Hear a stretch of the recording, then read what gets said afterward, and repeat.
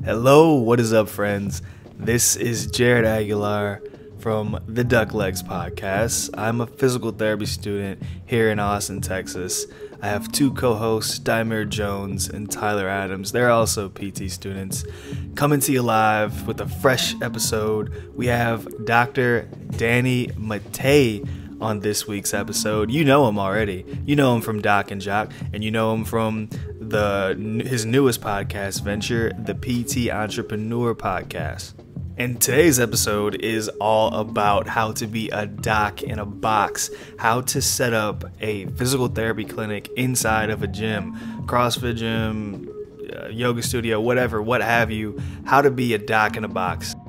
We learned about Doc Danny working with MWAD. We learned about his time being a physical therapist in the Army, from starting out, moving to Atlanta, not knowing anybody, and how he hustled and going from not knowing anybody to opening up a cash PT clinic in a gym all by yourself, to now having athletes potential with a standalone location and 2 satellite locations, just crushing it in Atlanta. And of course, everything he's doing with Doc and Jock and the PT Entrepreneur Podcast. We got a great sense of what makes him tick and how he seems to be always on. And this one hits close to home for us because, speaking for Daimir, Tyler, and myself, this is the doc in a box life. That's something that we are all looking forward to some extent. That's what we're striving for. At least part-time, coming after we graduate, having a part-time set up in a gym as a physical therapist, treating the clients of the gym and that local area would be fantastic. And I mean, if you're a fan of this podcast, you know how much we love the idea of cash PTs and being a doc in a box. We've had Gerard Carter and Mitch Babcock, and I think that's definitely the vibe that all three of us here on the podcast are attracted to. And that's definitely the cash PT, the gym PT life. That's definitely something we're striving for. But yeah, if this episode resonated with you and you're like, holy shit, I gotta go make moves and learn the biz side of this stuff that you're not really getting in PT school, and you want to learn how to set up a PT clinic in a gym and learn more about that side of it, Dr. Danny does have the gym PT blueprint course. I'm currently taking it right now. I'm in module 2 out of 6 and I'm loving it. It is a course specifically for PTs that want to create a clinic inside of a gym. It is a badass fucking course. I mean, the modules cover everything from mindset, daily operations of the gym PT, dealing with insurance, finance, sales, marketing. Besides all the straightforward, great info of like, this is how you set up an LLC and this is how you get this in line that, nobody really teaches you. Some big takeaways for me so far is just the mindset shift of focusing on helping people figure out a solution, how you can bring value to them, how can you help your client achieve their goal. You're not trying to convince them that physical therapy is worth the money, but that them achieving their goal or the client fixing their problem is worth the money. Because when it comes down to it, it's all about talking to the client about their problem and figuring out a solution, if you can solve it. You can learn more about this badass course at drdannymatta.com, or if you are like, yo, I want to check this out right now and sign up, we do have an affiliate link for the Duck Legs podcast, and that link is in the show notes and on our Facebook post as well. You can click that to sign up for the course, and we'll get a little kickback, and you can take a badass course and also support the Duck Legs at the same time. So good luck to you. If you're on a budget, listen to the PT Entrepreneur Podcast because he's dropping gems on the regular. Danny Matta is just coming with it. The Facebook Lives on his Facebook page, Dr. Danny Matta, they've been amazing. So feel free to check those links out if you like. We're about to get down into the podcast. I've been talking for way too long. Sorry about that. So, without further ado, enjoy. Peace. Hey, another episode of the Duck Legs podcast. Super excited about this one. Who do we have on, Tyler? Oh, Dr. Danny Matta. Dr. Danny Matta. Are we saying that last name right, sir? You know, it's actually Matta, but don't worry about it, man. Because, you messed it up already. Bro, no, listen, man. I have like good friends of mine that still pronounce my name that way, and I don't even correct them. Just let it go. Yeah. Matta, right? Matta. Come on. Already starting off on a bad foot. No. But it's all good. If you don't know, if anybody out there that's listening to this podcast that hasn't heard of the Doc and Jock podcast, yeah, Doc and Jock, you need to turn this off right now and go listen to all the episodes of Doc and Jock that you can. It's definitely one of my favorite podcasts, especially as a person that just took the CrossFit Level 1. Definitely need to dive in more. And I'm trying to get more into the CrossFit community, but we can talk about that. That's a whole nother issue or topic. Sure. But Dr. Danny Matta from Doc and Jock podcast. He is the doc half of the Doc and Jock podcast. We have director of tactical instruction over at MWAD. Yeah. Owner of Athletes Potential down in Decatur, Georgia. Decatur where it's greater. We got another Southern boy on the podcast. Another Southerner on the podcast. So I don't think you've even had a formal introduction yet. Sorry, Dr. Danny. Jared Aguilar here. Tyler Adams. We are coming to you out of Austin, Texas. Diamond Jones coming from you out of Savannah, Georgia. So, yeah. Is it hotter in Austin right now or Savannah? That's the question. Or Decatur, Georgia. Which one is it? We don't have to really look that up. But it's well, you know, I mean, it's Atlanta area, so it's got to be hotter in Savannah, man. I can't imagine Atlanta's hotter in Savannah. It is hot and it is humid right now because it is raining. It's been raining for like 2 weeks straight. It's flooding everywhere. It's ridiculous. Oh, whoa. Yeah, all right, so Dr. Danny, again, just in case they don't know, Doc and Jock podcast right there. And you immediately listen from Doc and Jock podcast, you're going to see how much you're influencing and you're involved with the MWAD stuff like that. Can you just take us through, like, you know, just a day in the life of what it is to be baller status? Yeah, you know, I wish I knew what that was. But, you know, so, well, I mean, a normal day, I don't know. Today, I'll tell you what I did. So I had patients this morning from 6 until 9. So I had a 6, 7, and 8 o'clock patient. And then I shot up to a business development meeting in Buckhead, which is about 30 minutes away, for about 2 hours. Went and got a new iPhone, and then came back, took care of some work, played with my kids, jumped on the trampoline. Just shot them with a hose outside for a little bit, cooked some dinner on the green egg, and then jumped on a podcast. But, you know, that's kind of a non-clinical day for me. But normal day, man, I'm in clinic from like 6 in the morning until about 3 p.m. And then, you know, catching up on stuff after that. Evenings, I do a lot of podcasts, a lot of content creation. And I spend a lot of time around other business owners, man. I think if you own a business, you should spend time around other people that own businesses, because it helps really push you forward in terms of your knowledge base. It's kind of like if you're a physical therapist and you want to become a better physical therapist, well, you find mentors, people that are better than you at that specific task, and you learn from them. Right. Excellent. How many patients are you treating when you work in the clinic? So a full day for me would be somewhere between 7 and 8. So we do hour-long visits, and my schedule is a little bit limited compared to our other PT, and then soon to be our third PT that's going to start in August. So their like full schedule is really they have 35 patient hour visits a week, and then ideally we want them 85 to 90% full. So somewhere around 30 visits a week, and then for me, I try to not see more than maybe like 22 right now, and then dropping that down to probably closer to like 14, 15 as we take on some other business goals. Awesome. Nice. Yeah.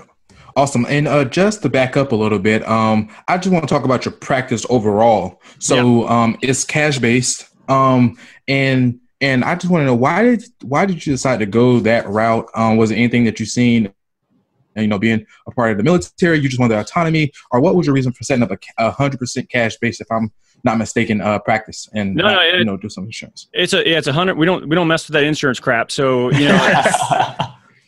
so I'll tell you the real reason behind it was when I got out of the Army. The reason I left was because Kelly Starrett had offered me an opportunity to teach for Mobility WOD. So we moved to Atlanta because it's got a massive airport. It's easy to get in and out of, and I was traveling like I think 30 weekends that first year I taught. So I was on the road a lot. And so I needed something to do during the week. Otherwise I was going to drive my wife crazy when I was home. So, I didn't have any aspirations to grow this like big business to where it is today. All I wanted to do is work with people the way that I wanted to work with them and not have to mess with any of the hassle of, messing with insurance or going to talk to doctors about sending me people and hoping they send me a referral. So I just basically figured out, hey, this is probably the easiest solution for me. And I didn't really expect to kind of grow it. It just kind of organically happened. And I also, I kind of said to myself, well, who do I want to work with? And where are those people? Well, active people that have, goals in place and are motivated to change. I mean, that's a CrossFit community in a nutshell. So I opened up a practice in a CrossFit gym. And so, yeah, I wish I could tell you I had some sort of like, I don't know, Warren Buffett moment and saw everything before everybody else did. I didn't really. I mean, I just literally picked what I thought I would enjoy the most. It sounds like your Warren Buffett moment is the realization that you don't want to work with that crap insurance. Yeah, that's probably it. Well, I really don't know what it's like to take insurance because I've never practiced. Except for as my time as an intern, this was actually with a Texas physical therapy specialist in New Braunfels, Texas. So, when I went to Baylor, our last year was with an internship in an outpatient clinic, and there's so many of us in the area that some of us had to go to civilian clinics. So I worked in an insurance-based model for a year, but I never really knew what the heck was going on in terms of the insurance stuff. And then in the Army, it's a socialized medical model, dude. So we're not billing insurance. I mean, we keep track of our time. So when I got out, I literally know very little about insurance. All I know is what we do and what people's outer network benefits can be and how that, relates to us and our practice and all the things I actually need to know. But when it comes to like ICD-9 codes and what I get reimbursed for, if I add this, whatever multiplier on it, I don't know that stuff. As I'm going to speak for Tyler a little bit too, as two students currently taking an admin and business course where we have to know G codes and Medicare stats for a test, we envy you so much right now. So Yeah, great. I don't even know what that stuff means. I can't really tell you either. It just, to me, I don't want to get too much, but like that's the epitome of like what I envision. I would love for us to embody this, like, hey, let's work on getting people out of pain and getting them what they truly want rather than worrying so much about G codes. Oh man, look, man, the reality is people they'll come to see, providers in that model. And when I did it, 3 years ago, I guess, June of 2014, when we started our practice, it was kind of like a unheard of, not necessarily unheard of, but there were very few people doing something similar to this. I just happened to have a mentor that had done it in Kelly Starrett, and Kelly, in his practice, it was in a Connex box in a parking lot. Like, you have to understand, the gym that they used to have was literally in a parking lot behind a sporting goods store. Like, all the videos that they have on Mobility WOD where they're in a parking lot, that's the gym. And there's this little Connex box next to it that's just big enough for a table and Kelly's big body to move around the table. That, anybody in their right mind would have thought, no way in hell is this going to work. But, he was booked out for weeks, and it's because he got people better faster. He taught them things that they could do when they weren't around us, and they were more than willing to pay however much money per hour and travel a long distance to work with that guy for a few sessions. Wow. I actually had no idea that K-Star's background was like that, and that's so empowering to hear that. And I feel like that's one thing he did that was so important, was he empowered people to go help themselves. Right. So I've got one thing before I lose it, I just definitely want to ask you about. So when I envision, and I feel like a lot of people are like this, when I envision going and getting that clinic attached to a gym set up for the first time, thinking about going and getting those clients, I think about Dr. Mitch Babcock right now. Are you hustling the floor? Are you just hanging out in the gym all day? Do you have your cart at the front desk? What is that like to gain clients over time? And we talked a little bit about it, but like, what are some strategies, or what is it like? I like how you keep wanting to put Dr. Danny in the gym. And he's like, he told you that I have a clinic. It's a clinic, not a gym. But it's connected to a gym. Oh, yeah, totally. No. How do you go grab those people? Yep. So okay, I'll explain to you how we did it. I mean, 100%. If you listen to this and you just do what I tell you to, you'll be successful with this practice. The problem is, like 95% of the people that listen to this, they're going to be like, yeah, that's a good idea. And then they won't do shit about it. Like, they won't implement anything. Right? I mean, that's the reality, man, between people that actually do things and people that don't, right? And so here's what I did. So I taught 3 nights a week. 3 nights a week, I taught movement and mobility courses on anything under the sun, right? How to improve your squat, how to deadlift without back pain, overhead, mobility improvement, improving the like internal rotation for the snatch, for the second pull, like I taught everything, anything you could think of, foot and ankle mechanics, previous ankle sprain, how to get over this stuff. So I taught an hour at a time at probably, 20 different gyms around the city of Atlanta. And I would do that like 2 to 3 nights a week. And I mean, I just would get in front of people and talk, man, and educate. And for me, that was the most important use of my time, because most people, here's what will happen is if they do go down that route and they open up their office, if you just sit there and you wait for people to come to you, I mean, unless you have some sort of previous relationship with people or some sort of reputation, it's not going to happen. And I moved to a city where I literally knew no one, 0 people. This is a new city for me. And I came out of a situation where I was in the Army. So I wasn't even around this city.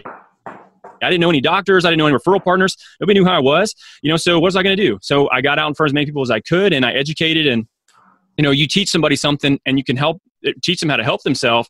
You gain a lot of trust with people that way. And that really just kind of snowballs into once you get a few people in your door and you can show them that you can really help them, they go and they tell all their friends and they just can't shut up about it. And it just grows, man. So you can do that. Like, I've never been the kind of person that was like, hey bro, your deadlift looks bad. Come see me and I'll fix that.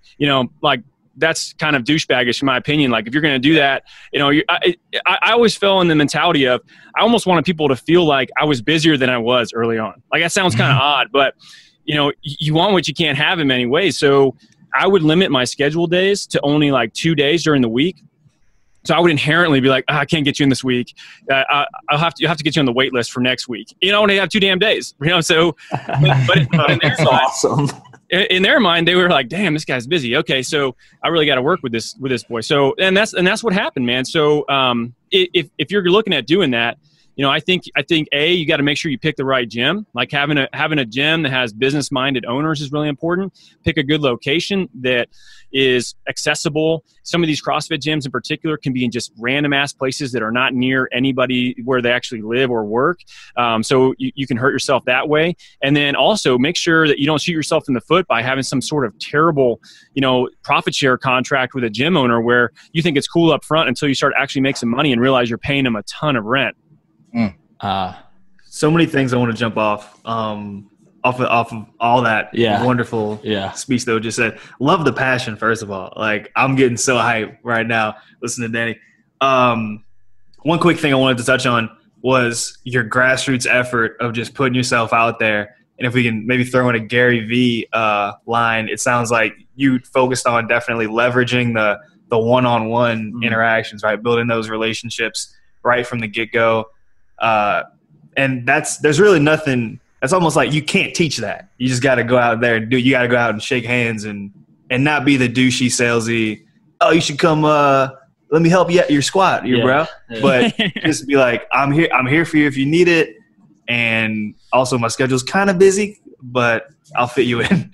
Yeah, I mean, look, there's a time to sell and there's a time to educate, and nobody wants to be sold to when they don't know who you are. And sales is a bad term anyway, right? I mean, I feel like people hear that and it sounds bad, but really it's persuasion in a very positive way. Because if you think about what we're doing we're helping people avoid surgery, getting back to being physically active, staying in shape, doing things with their friends that they really enjoy, the stress component that comes along with that, just decrease stress and longevity of their life. Like, we're helping them with a lot of really positive things. So I'm not necessarily, I don't feel bad about trying to sell somebody on the fact that, hey, we need to see you for X amount of visits to solve this problem and have the strongest likelihood that it never comes back. That's totally fine, because otherwise I did a bad job. And then what if they end up with some sort of surgery they could have avoided and then long-term pain because of that?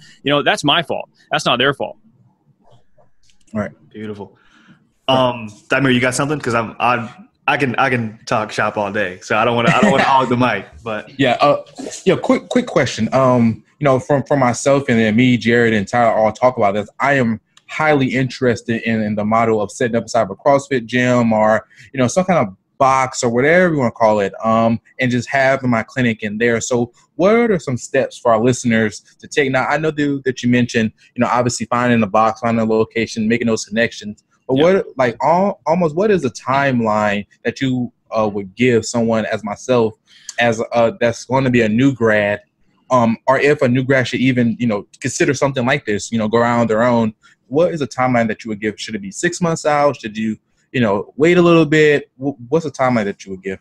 So I think a new grad can do it. I think it has to be someone that's really confident in their skill set. Like not everybody's going to feel confident as a provider. Like that's something you have to definitely, feel good about, because you're spending an hour with that person. And not only that, but they're expecting better outcomes because in their mind, they're going outside of using their insurance, which is a whole nother conversation depending on what their actual deductibles are and what they actually owe. Most people don't even know. But we look at, can a new grad do it? For sure. I think the sweet spot is like 1 to 2 years out.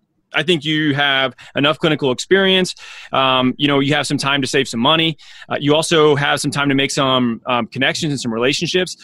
But, look, guys, this is, in my opinion, and, this may sound kind of far-fetched, but honestly, in my opinion, I think there's some sort of like gym PT revolution that's happening. I see it all over the place. And right.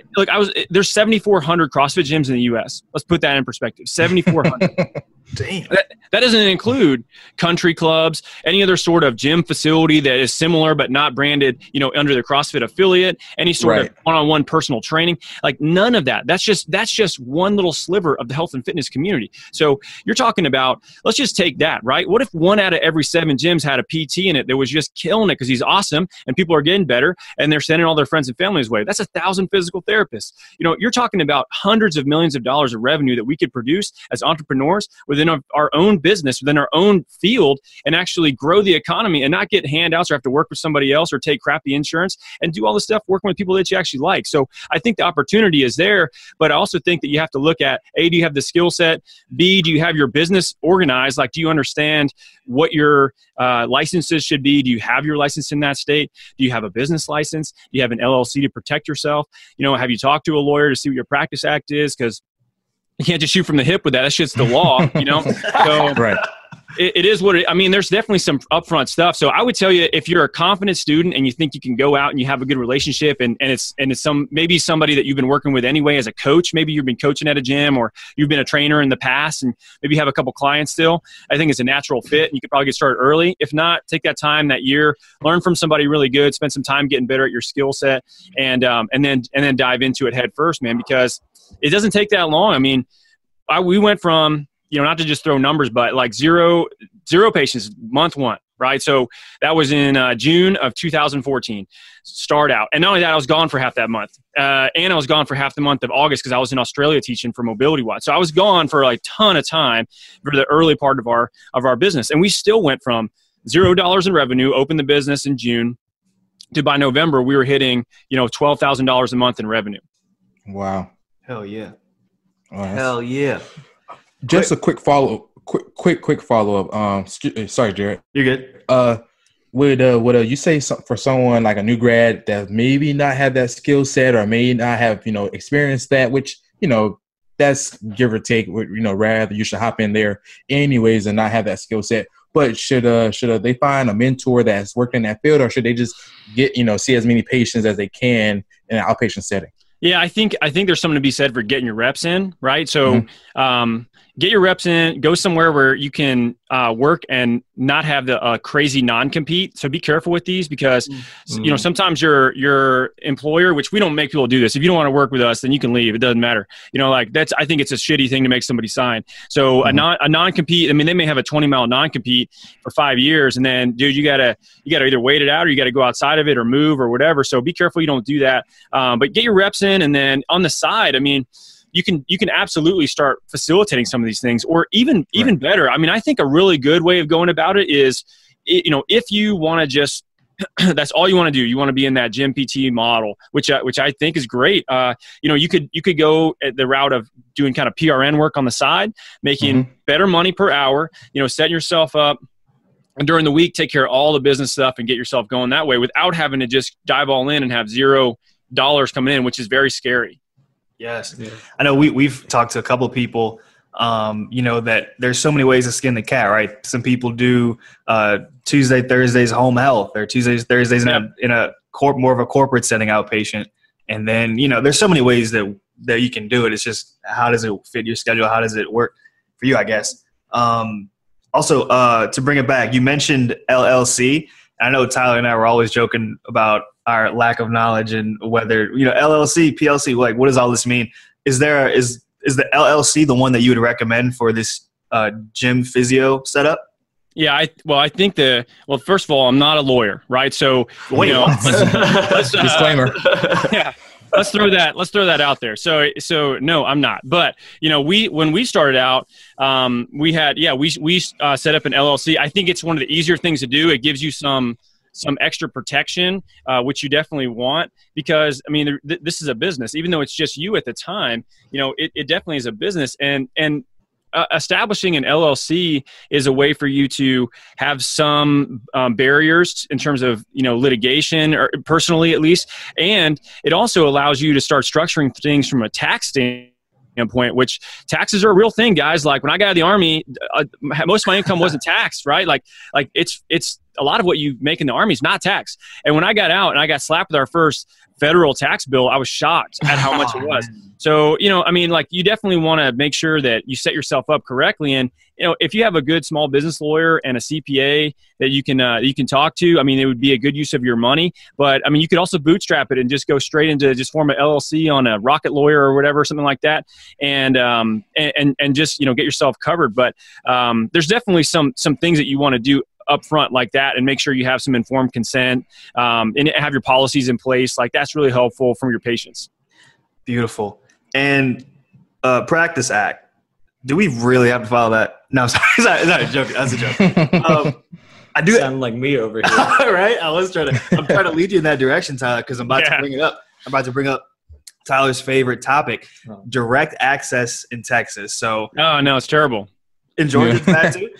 No, Georgia's pretty good actually, but Texas is lagging for sure. Oh yeah, probably the most restricted of all. So, would you still recommend the gym physio setup in a state with such a restrictive access as Texas? What would you change if you were trying to set up shop down in the dirtiest South state? No. Well, people are already doing it. I mean, you know, like it's not independent of a state or a Practice Act. That's the great part about it, right? Is like, maybe there's a couple more hoops to jump through and it makes it a little more challenging. But then again, maybe there's also some ways around it that are, you know, maybe there's some gray area that you can be kind of smart about how you go about this stuff. Where in Texas, you know, you have to have that referral. So, you know, you could definitely, you know, see somebody without treating them and just give them an idea of like what you would do. And maybe you can have some sort of like relationship you could develop with a doc, especially if it's some sort of younger, more like active doc at the gym already. These have been like helpful for us in terms of, you know, these have been turned into referral partners for us in some ways, in terms of younger physicians. But for you guys, I mean, if that's a state that you're going to be in, I would tell you, see somebody, tell them, hey, this is why you have to do it. You know, you could go wherever it is that you need to go. Just, you know, get the referral, come back, and we can see as much as we want. I mean, it's that simple, but it's just one of those things that you kind of have to factor into the cost of doing business. Gotcha. All right. Another hoop. All right. So oftentimes, you know, you'll hear people talk about, you hear people talking about, oh, I want to open my own clinic and everything like that. And then you hear a lot of people say, hey, pump the brakes right there. Have you ever thought about online stuff? Which is really, that's really the way to go. And I'm not saying that's wrong, I think. But here's somebody who definitely you've had the four walls before and things like that. And you talked about getting screwed over with rent and stuff like that. What, just a general idea of, oh, I'm about to open up my own thing. Should I go straight K-Star with it and go parking lot? Or should I go 5,000 square feet? And what are some general rules that come immediately to your head of size and what you need and what you're looking for? So I'm a big fan of just a lean model, right? So if you look at our satellite clinic initially that we had, and now, so basically what happened was we went from one clinic in a CrossFit gym to a standalone space that's about 1,800 square feet, where we have a whole bunch of other stuff, within it in terms of like a recovery center, and we have multiple PTs that can work out of that. And now we have another satellite clinic. So the two satellite clinics that we have are within gyms. Both of those spaces are probably like maybe 12 by 15. Like, it's a decent sized room, but you could definitely have a smaller one. And, so the overhead is really, really low there. It gives us access to different parts of the city. And it gives us a patient population that's around, and they see our branding as well, which is huge. I tell people, all the time, it's like having a Chick-fil-A in a mall. Like, have you ever seen a Chick-fil-A in a mall that's not as busy?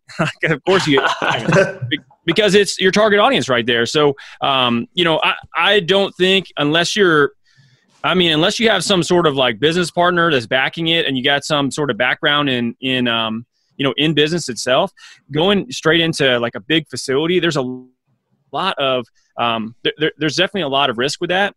And you also have to look at, so there's a difference between gross revenue and net revenue. Okay. So gross revenue is how much money you accumulate before any overhead is paid, meaning salaries or rent or supplies or, whatever, supplemental services that you have that are like scheduling or whatever else. Right. So, a good business, a traditional business, like if they're within, let's say, 30% profit margins, they're crushing it. All right. So 30% net profit. If they have that after all is said and done and they've paid everything out, that's a really, really good business. Most of them will be happy to be around 10%. In a gym PT model, when we're just running that, we were around 85 to 90% net revenue. That means our overhead was really, really low. So, if you take somebody, and I mean, these are real numbers, guys. This isn't made up at all. I mean, like, this is what we did. Before we decided to leverage this into other facilities, just do the math on this. Okay. So let's say we had probably, before we brought anybody else on, I would have 120 to 130 patient visits at $175 a piece. And that was our month. And our overhead was minimal. And the net revenue is 90%. So, what you can keep is different than what you can make. And so if you look at the model, I know plenty of businesses that, they're upwards close to 7-figure businesses. Let's say they make $1 million, but they're netting only $100,000 because they're a 10% net profit margin. Well, if you can generate $200,000 in your clinic and you have 90% net profit margins, you literally make more money than that big business does. You keep more of that money, which is really what matters, right? So you got to keep that in mind. So I'm a big fan of going smaller and being able to then leapfrog that into something else, because along the way you can build relationships, you can decide what you really want to do, and the whole way you're not taking on any loans, hopefully no debt whatsoever, and then you can springboard into something else, something bigger. And I think there's 3 stages, right? So you got, if you want to go this route, and this gym PT route, it's let's start in a gym. It doesn't have to be a CrossFit gym. It can be any kind of gym that you want, anyone you think you have a good relationship with, but small space, you leave and then you close your door and you have to worry about anything. You have to worry about somebody cleaning the place, the lights being off, whatever. It's just, it's so easy. Now from there, once you grow, you have a decision to make. It's, do I want to have a lifestyle business? I just want to do this 4 days a week, and make however much, over $100,000, just seeing people that I like 4 days a week and just keep it like that and just do that for as long as you want. You could do that. Stage 2 would be, now I'm looking to grow to either a second facility, or I'm going to try to get a standalone facility that now I can start to actually create more passive revenue, not necessarily me seeing people, and start to hire people, which is scary. a scary step, but a very important step for you to actually go into owning a business, not necessarily just working in your business, which people will just talk down on that. I don't think there's anything wrong with it. If you really like what you do, great, go for it. Now, let's say you get to stage 2 and you've got, let's say, 2 facilities, you're starting to bring people on, you bring on that first provider, and now all of a sudden, hey, they're seeing people, you're on vacation and you're still making money, which is a pretty cool thing. Now stage 3 is where you pull yourself out of the business, you start to whittle your schedule down, you start to bring on people to actually see the patient schedule for you, and then you're in charge of marketing that, developing relationships in the area to build your practice, and then sales and training of your staff, and you're the business owner. So that's the third stage, and it depends what you want to do, but all of it really starts with that same place of the gym PT, low overhead, test it out. If you fail fast, and you don't ruin yourself, you don't bankrupt yourself long term, and you can go back to doing whatever you want. It all starts with being a douchebag to that guy with the bad form on the deadlift. Hey, look, man, there's plenty of people with bad form in their deadlift. And they will come see you eventually, and I mean, it just depends how you get your message out there, man. I mean, you also have to look, we make decisions based on long-term relationships, right? Like, we would never, ever tell somebody that they need something that they don't. And our community 100% gets that. So they trust us with so much. I mean, if the littlest thing, I'll have somebody and they're like, "Ooh, I kind of tweaked my ankle a little bit playing tennis." Most people will just walk it off. These people will come in and see us for that because they know we'll just say, "Oh, it's not so bad. All right, do this, this, and this. We'll see it one time and you're out of here." If they have 20-year history of lower back pain, it's a whole different conversation. It's like, "Hey, man, we're probably going to see you a dozen times for this over 3 months because there's a lot of other things to work on." So, it's you treat people right and they will come back, they'll tell their friends, and your business will grow. Did you, especially off the get-go, have any sort of refer and receive program? I had nothing. So, and I've had people approach me about that, and I don't really like it. I mean, you can do that, but then you also put yourself into kind of weird territory in terms of, am I really doing this for the best of the reason for the patient, or am I doing this because I kind of feel like I owe this guy?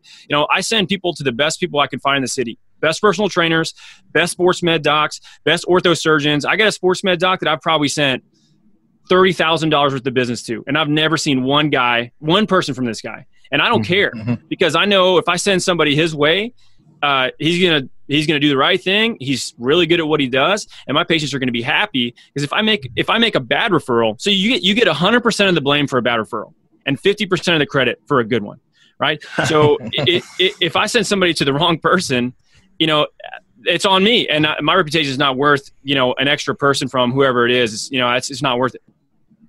Beautiful. And then real quick to go back to the rent deals. This is still an issue that's kind of blurry for me. When you're going to talk to that business owner at a CrossFit gym or a different box, what mindset should you have with that negotiation conversation? Are you looking for a percentage based off of the session per hour, or is it I have to give me the lowest rent possible and we'll just worry about that? What are your thoughts on that? So I think percentages are a bad idea. And the reason why you don't want another business owner, especially another business owner where you're basically working out of their facility, to be counting your money, right? So, and the reason I say that is the first facility we had, I remember going to lunch with the guy that owned the gym, and he was just kind of like, he was basically just telling me his business problems, just like, "Oh man, we got all this overhead and, we're only clearing this much," or whatever. And I'm sitting there eating my taco just thinking, God, I hope he doesn't ask me what we're doing, because it's, we were like 4 or 5 times more than what he was bringing home. And we're paying $400 a month in rent, so I don't want, I don't think percentages are a good idea. Just because you have to look at it in terms of people that would want to do a percentage, they're skittish and they're not sure if they're going to be able to, generate revenue. And if you go and do it with the mindset of that, you might as well just not do it. And if you go into the mindset of, man, I'm going to be making a lot of money pretty soon, I want to get a sublease that's actually like consistent and it's fairly low. That's a better way to go. I think you have a couple options. I definitely think that just a flat rate is the best thing. You can also look at, maybe you only want to be there a couple days a week, and you say, okay, well, I only want to be here a couple days a week. Like, what's that going to cost versus, have full access to it. There's options. I would also make sure, just for your own benefit, see if you can basically build in something about not having competing services in the same space. You definitely don't want somebody else opening up shop the same place that you are. And if you don't have it in writing, it's not, I mean, they can do whatever they want. Damn. That's very good to know. Very good to know. Whew. Okay, I've got. This is a little off topic, but not too far. So all those people that are first now starting off, and you are kind of associated with the gym, maybe you work for them, things like that. With today's like media, right? You got your Instagram, you got your Snapchat. Yep. What's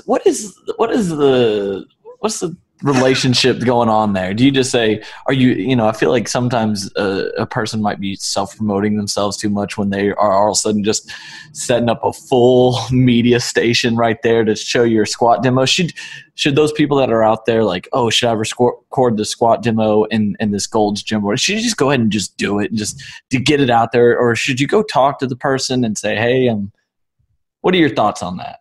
Are you talking about recording somebody you don't know? I'm talking about recording yourself in a gym that you know the people maybe, or maybe you don't know them, or just recording in a gym that you don't own, right? It's not yours. And, when does it become too far? I won't say one person, but there's a famous person, a very famous person that all of us know. And every time I look at his Instagram, he's in Golds. And I'm just like, and he's got someone filming him. I'm like, wow, this is, this guy's getting 10,000 likes off of a Golds video. And I don't know. What are your thoughts on that? Just going at, do you approach the manager and say, hey, I'm going to record? Is that okay? Or should you say, forget it, just go do it, man? Yeah, I've never recorded a video in Gold's Gym before.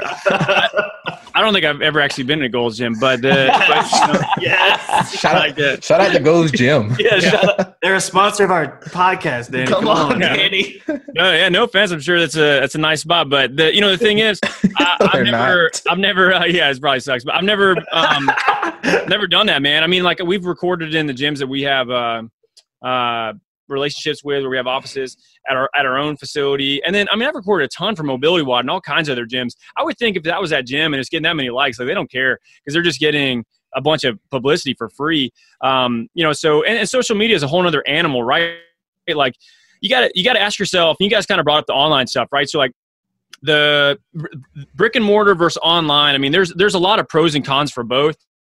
And I think that what you have to really think about is, or really take into account is, what do you want to do long term, and are there opportunities from a digital space for physical therapists? Absolutely. I mean, so I have a brick and mortar business. I have another podcast, Doc and Jock. We get advertising dollars for that. Like it's a business.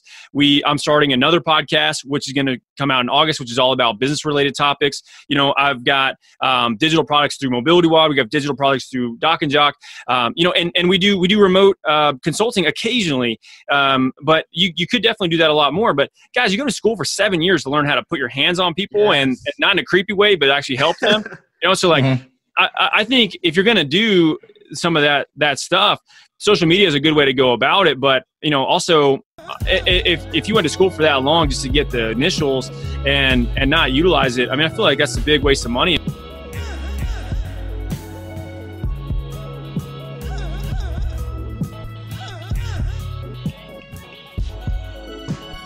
Dr. Danny, we got like 10 minutes left if that's okay with you. Yeah, man. Dude, you guys got, man, for sure. We got 15 minutes, whatever. I got nothing to do besides, I already watched Game of Thrones last night, so I'm good to go. Final season. Awesome. Oh, yeah. I haven't been keeping up with Game of Thrones. I know winter was coming, so winter came, right? Is Jon Snow? I feel like it's always coming. I don't understand. I'm not going to spoil it. I'm not going to spoil it all for everybody. Maybe somebody's listening to this. Is Game of Thrones. Gets it up on Game of Thrones. Just binge watch it. No, I can't listen to the rest of this episode. Like somebody was just coming to listen about Cash BT and they end up getting all the Game of Thrones spoilers. All right, Daimir, we haven't heard from you in a while, buddy. What's up? Okay, quick question. Totally off topic of what we're talking about. How happy were you that Army finally beat Navy? You know what, man? I was pretty happy because it's been a long time since that happened, and it's Navy just has a better football team. I don't, whatever, they do a better job with with their recruiting. I don't know what it is, man. They definitely win a lot. Yeah. I agree. My dad, he's in the Army, been in for 28 years now. And I'm telling you, whenever they actually won, he was celebrating. I mean, he's not a huge college football guy. I am. And I was like, dude, calm down. Yeah. Calm down, man. But yeah, it's been a while. It has been a while. So I just want to ask. Yeah, no, it was great. We didn't win at all while I was in. Actually, it had been a lot longer than this when I was in. 7 years I was in and nothing. Right. No, not at all. And then they won their bowl game and everything. But hey, good year for Army. Hopefully they'll follow it up. I hope so. Yes, sir. All right. So getting back to the topic of cash, cash PT and open up your own gym and all that. Do you believe? Well, let me ask this: how big can this get? And is too much? Is it too much focus on the cash, or not cash base, but open up the boxes in the clinics inside the gym? Is it too big, or is it not enough? All right, how big do you think you can get if you open a practice in a gym? Is that what you're asking? Well, no. Just is this such a niche market that I know that you mentioned like 1,000 therapists doing it, and do you believe that it should be kept at 1,000, or do you foresee that this being one of those things that like a viable career option for like tens of thousands of therapists? Like one day we'll look in every CrossFit gym actually has like a PT there, as if it's like a college football team. Man, I totally think that's viable. I mean, the thing is, there are a lot of people in the world, right? So yeah, and damn near every one of them is in pain. So I'll put this in perspective. So when we were teaching the CrossFit mobility seminar for Kelly, back when we used to actually teach for CrossFit, when we would go to gyms and we would always ask the same question. We'd say, hey, raise your hand right now if you're 100% pain-free, right? And nobody would raise their hand. It'd be like maybe 5 to 10% of people in the thousands of people that I've asked the same question to that actually raise their hand.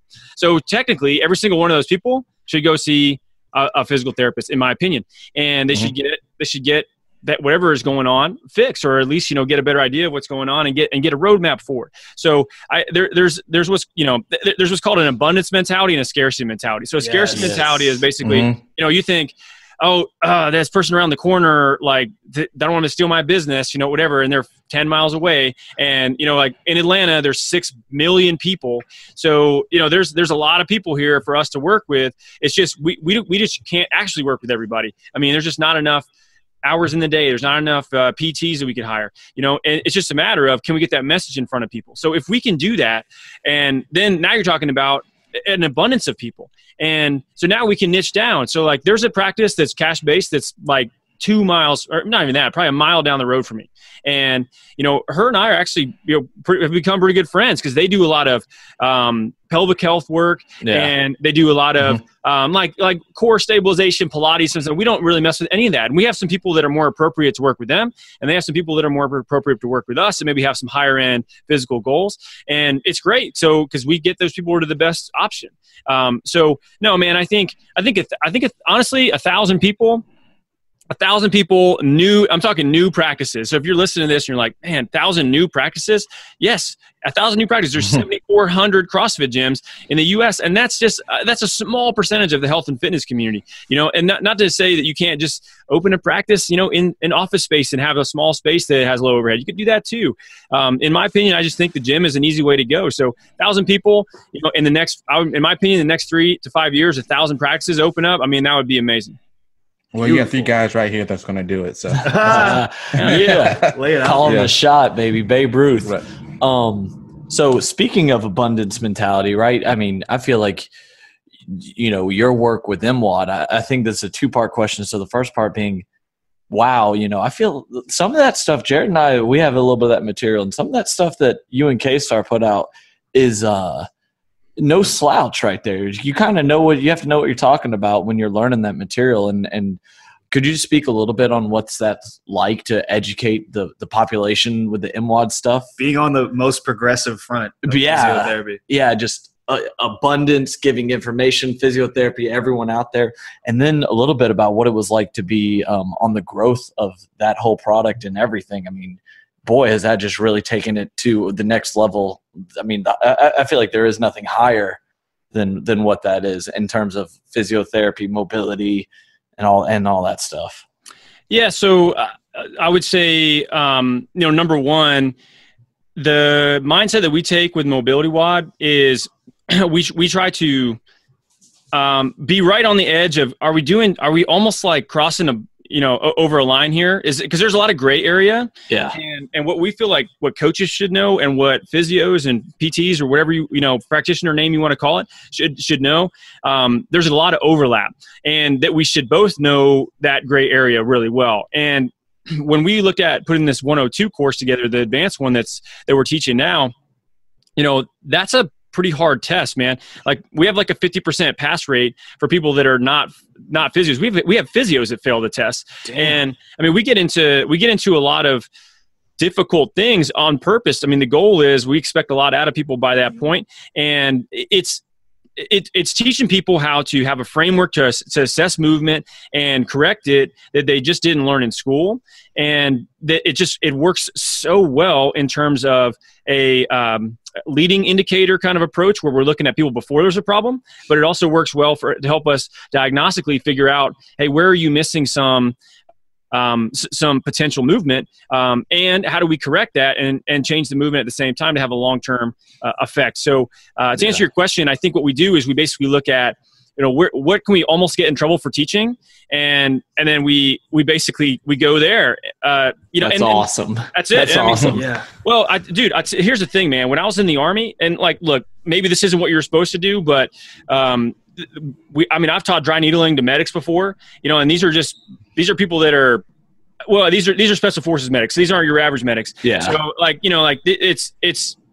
it is what it is, man. You can teach people to leverage them as much as you want. And we look at this 102 model as almost we're creating medics out of coaches and practitioners that are getting this baseline musculoskeletal, we call it like musculoskeletal trauma approach. What do you do? Where do they need to go? And then from there, for them to understand, is this in my lane? No. Okay. Who should I send them to? And vice versa. And because it may not be appropriate for PT, maybe it's just a smart coach that needs to get their hands on them. And maybe the coach needs to send them to a physio. And we teach people, when that's appropriate and when it's not. Yeah. Beautiful. Awesome. And I'm almost done. I have the mobility, moving to mobility 101 course. I'm online. I'm almost done going through all the content on there. And you go through that, you go through the videos of Kelly breaking it down. And it is almost like the lines are blurred between strength coach, CrossFit coach, and physio. Right. And like, where does one begin? Where does one end? And, you bring up your time in the Army, and this is going to be kind of a callback to Charlie Weingroff. And you kind of bring back the mentality of we're in a team. Like the physio isn't better than the strength coach or the physician, and especially in the Army, like I can only imagine nobody gives a shit what your title is. You're just trying to get people better and moving. You're trying to win, right? Oh yeah, 100%. And it's also you just don't have enough resources. So, when I was a brigade physical therapist in the Army, they basically took one physical therapist and they put them in charge of injury treatment, injury prevention, and human performance optimization for 3,500 soldiers. That's impossible. It's not going to happen. I had my medic evaluating knees and ankles because I spent time training her up, and she was 19 years old.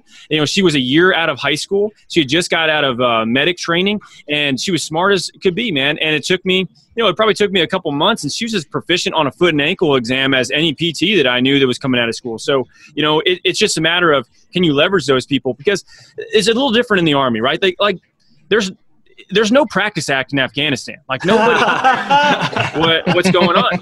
That's just the reality. It's a different situation, man. And there's nobody's union or lobbyist group that's going to tell you can't have direct access for this. And that's just bullshit, because we've had direct access in the military as far as I know, from the 70s, with no negative implications from that. Other countries have had direct access. So we can just get mad about this all we want. But I mean, like, that model is proven. So I think people need to start kind of looking at this from a team approach and stop necessarily trying to have these little turf war battles over what's really important, because it doesn't help the patient at all. Yeah. Not too many people cracking down on dry needling out there in Afghanistan.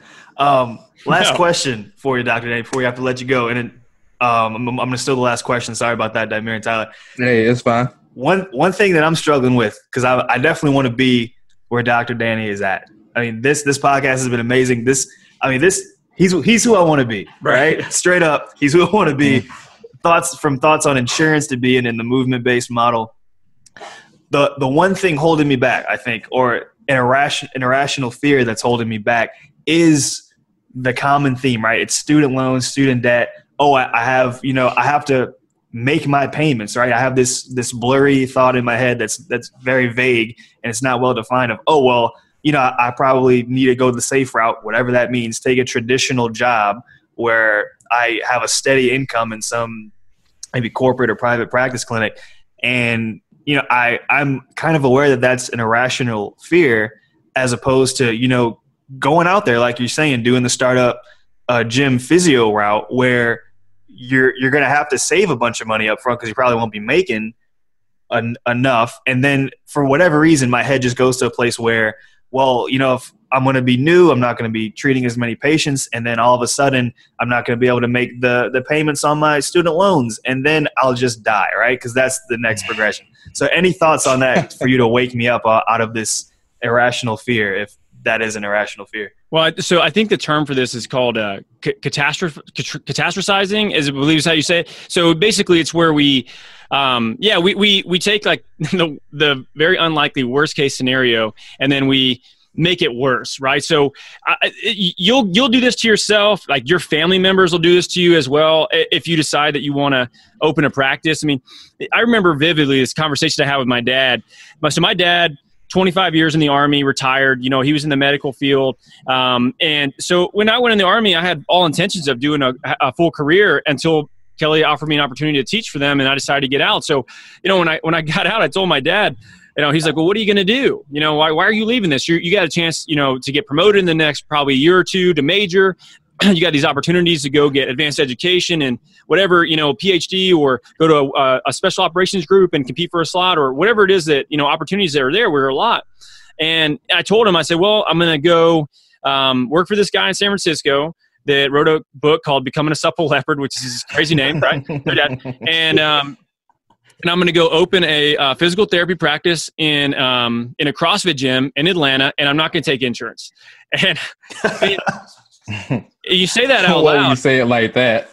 Yeah. When you say it out loud, it sounds crazy, right? And I mean, my family probably tried to talk me out of doing it for weeks, which doesn't help your confidence at all, by the way. No.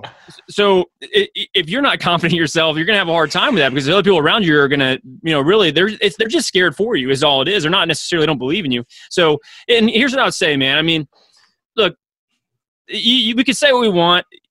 The student loans and making payments, and that's all real stuff, right? But God, man, these are first world white collar problems. Like, yeah. Are you serious? Like, let's think about this. Like we get so many opportunities, and to have the opportunity to be able to establish your own business, if that means you have to work 2 jobs and work on the weekend, who cares? Mm-hmm. When I was dude, look, when I was in college, I worked as a personal trainer for the last 2 years that I was in. I worked every Saturday and every Sunday for 2 years. I don't want to hear shit about people not wanting to work on the weekend because I'll work on the weekend. I wasn't out drinking with my friends. I had to wake up early and go train people. Why? Because I had to make money, because I had to pay for school, because I had to actually do things and progress myself. So I think people are essentially, they just hold themselves back because they're scared to work. And if you're willing to work and you're willing to put yourself in a position where you can have some revenue coming in and you can set yourself up and, you do it the right way.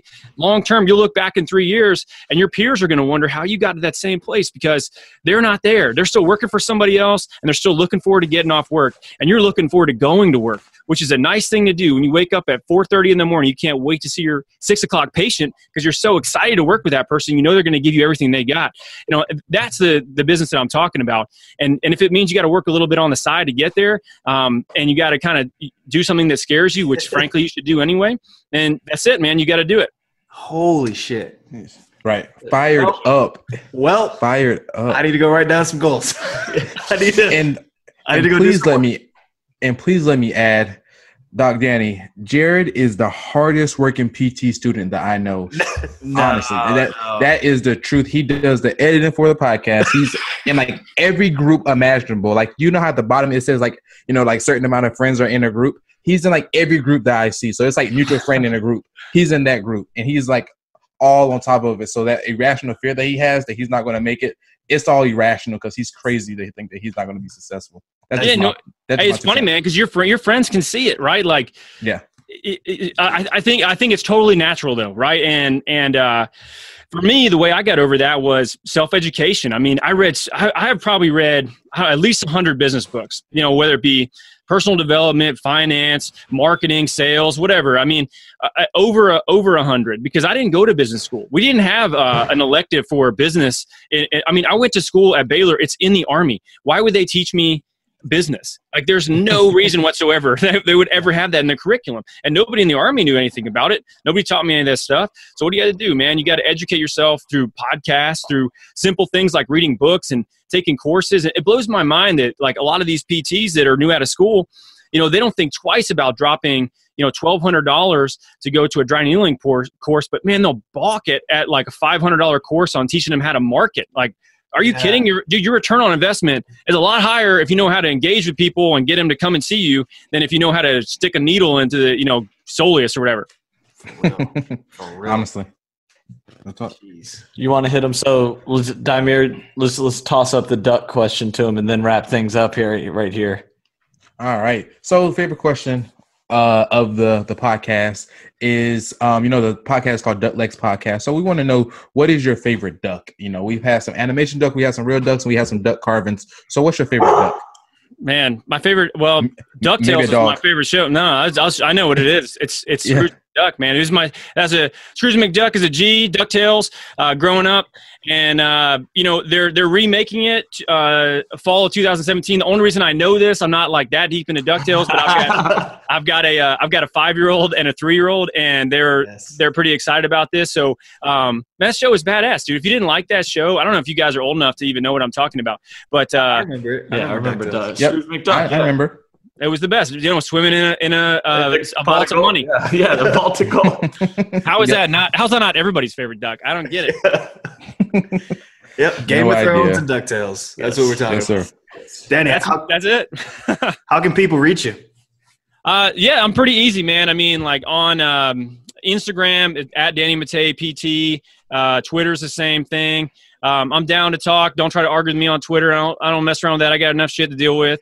If you got a question about this stuff, shoot me an email. I'm going to give you my direct email. This is my email. It's Danny@athletespotential.com. You got a question, shoot me an email. Take a listen to Doc and Jock podcast. I mean, from a clinical standpoint, like we try to get people on there that hopefully help you, learn something and become a better provider and a better kind of hybrid, physio coach kind of approach. And then in August, I've got a new podcast coming out that's going to be the PT Entrepreneur Podcast, which in my opinion, we have a couple options. We can either go the route of working for these big conglomerates that are all basically just getting bought by private equity groups, and you can work for these big groups that you just don't like and you don't enjoy your career that you spent so long trying to get to the point where you graduated and then you could work.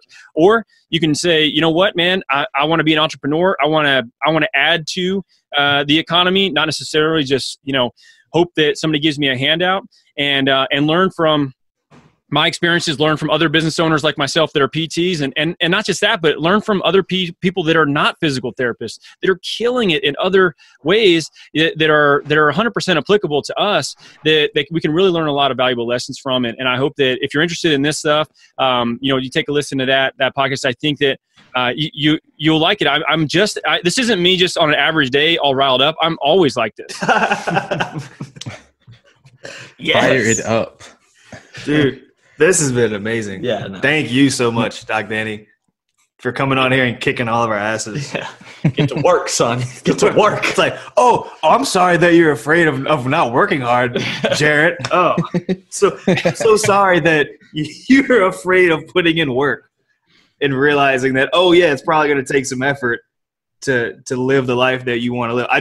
He laid down the law so bad on me that while he was yelling at me, I just realized how much privilege I have, and then I just hated myself for the rest of the Calm down, turn it positive. Yeah. Switch it around there. It's all positive. Thank you, sir. Positive. Thank you, Doctor. Totally, man. No, you guys are welcome. This was great. I mean, I love to see that, there's students and there's younger PTs that are doing things like this, because, this reaches a lot more people than you might think, man. And early on, I know you guys are, haven't been doing this for that long, but I mean, I remember Joe and I started our podcast early on. We're like, damn, we got like our moms are listening. This is awesome. Like, we got a couple people, and then all of a sudden it's like, dang, who in Estonia is listening to us? who do we know in Singapore? It's crazy. It's a huge reach, and you guys are affecting people. So, keep up the good work. I know it can be a little stressful with school, but it's a great way to kind of get yourself out there, build a personal brand, and educate other people. There you go. Leveraging relationships. Let's make it happen. Thank you, sir. Thank you again, Dr. Danny. You got it. Thanks. It's kind of one of those things. It's like the duck. You see a duck in the water, right? The duck looks like it's cool, but the duck's freaking working hard under the water. Wow, working hard. That's how our place is. We look cool, but we're working hard.